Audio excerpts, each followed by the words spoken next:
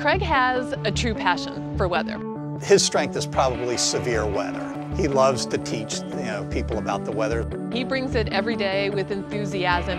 You couldn't ask for somebody who is better to wake you up in the morning with that cup of coffee, to give you that big personality, but to give you the information that you need at the same time as you're getting ready for the day.